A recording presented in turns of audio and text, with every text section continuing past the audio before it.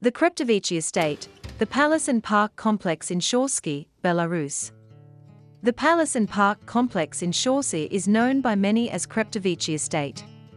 One of the richest magnate families in Belarus, who was known beyond their native lands, and is mentioned in the Union of Horodil, at the beginning of the 15th century. This location gained popularity when in the 18th century, Joachim Litavor Khreptovich built a palace here, and the decision was taken to build the estate in the classical French architectural style, and the construction started in 1770, and lasted 6 years. The Khreptovichi Estate complex was surrounded by a park and artifical lakes and ponds, with the palace at the center, which was a one-story house in the classical style with baroque elements. On the estate they set up a distillery, a smokehouse, and an oil mill, with the ponds being used for fishing. During World War I, the palace was badly damaged by fire, and it was demolished.